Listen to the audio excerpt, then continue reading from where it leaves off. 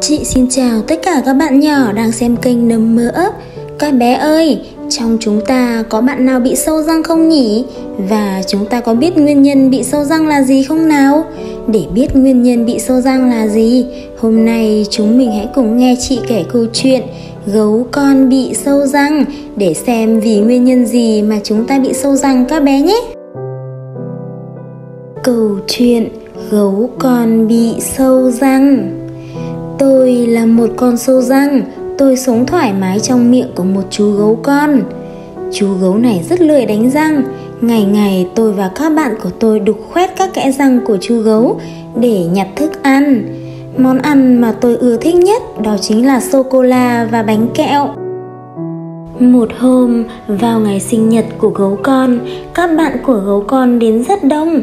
Mèo và thỏ mang bánh gato, các bạn chim mang đến các viên kẹo đủ màu sắc, chó thì mang đến một hộp kẹo sôcôla, con rùa thì mang đến bánh bích quy.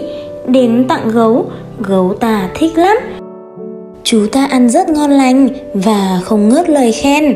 Ôi, sao toàn thứ ngon thế này, tôi cảm ơn các bạn. Khi buổi tiệc sinh nhật đã tan, các bạn về hết. Như thường lệ, gấu con không đánh răng mà nhảy tót lên giường đi ngủ. Chỉ chờ có thế, chúng tôi những con sâu răng nhảy ra, mở tiệc linh đình. Chúng tôi gặm, cậy, đục khoét những chiếc răng bám đầy kẹo của gấu con. Đêm đó, gấu con kêu gào thảm thiết vì răng bị đau nhức. Hôm sau, gấu mẹ phải đưa gấu con đến gặp bác sĩ để khám bệnh. Bác sĩ bảo, này gấu con, răng cháu bị sâu nhiều quá, phải chữa ngay thôi. Nếu để lâu sẽ bị sún hết đấy. Cháu nhớ là không nên ăn nhiều bánh kẹo, nhất là vào buổi tối. Hàng ngày phải đánh răng trước khi đi ngủ và sau khi ngủ dậy, cháu nhớ chưa nào?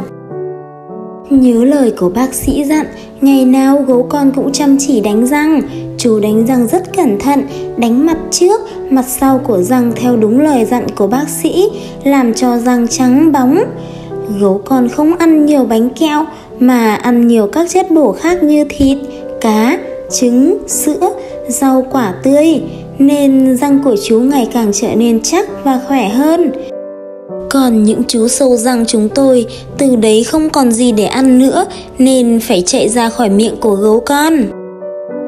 Câu chuyện Gấu Con bị sâu răng đến đây là hết rồi. Các bé ơi, chúng mình hãy nhớ luôn đánh răng vào buổi sáng và buổi tối, trước khi đi ngủ và sau khi thức dậy, để luôn có một hơi thở thơm mát, một hàm răng trắng sáng và chắc khỏe các bé nhé.